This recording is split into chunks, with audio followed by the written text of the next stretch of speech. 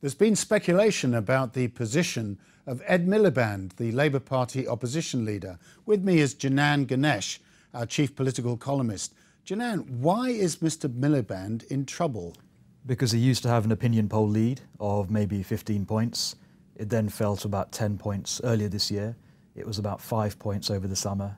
And you can see where I'm going with this. It's now a 0-point lead or maybe a 1 or 2 point lead. Within a general election next May? Yep, 6 months from now. And if you look at the internals within those opinion polls, his personal ratings, which have always been bad since he became Labour leader in 2010, are now absolutely horrendous. He's actually overtaken Nick Clegg, the Deputy Prime Minister, as the single most unpopular politician in this country. And so there were rumours last week of a group of Labour MPs initiating the long process of maybe unseating him and finding a replacement. Those rumours have died a little bit, but I think there'll be a new round of speculation in the new year if Labour's opinion poll performance and his own is no better. And we know that Ed Miliband is not the blow-dried, photogenic politician of Washington mould, but on the other, there are other questions about where he stands, for example, on business. Yeah, I think if his only problem was presentational, then he would at least be blameless. He can't do much about the way he comes across in that sense.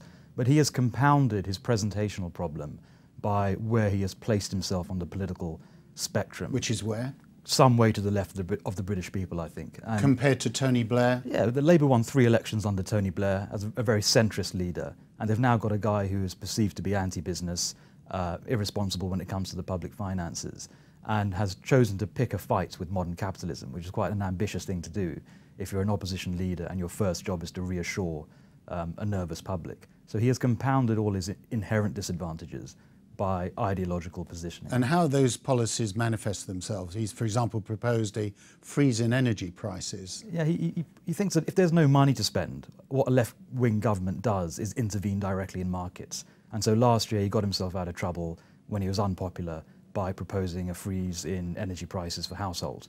But there have also been flirtations with other ideas like rent control. And the general aroma is of neo-corporatist sort of 1970s style Labour politics, which I think a lot of swing voters assumed had gone with Tony Blair and Gordon Brown.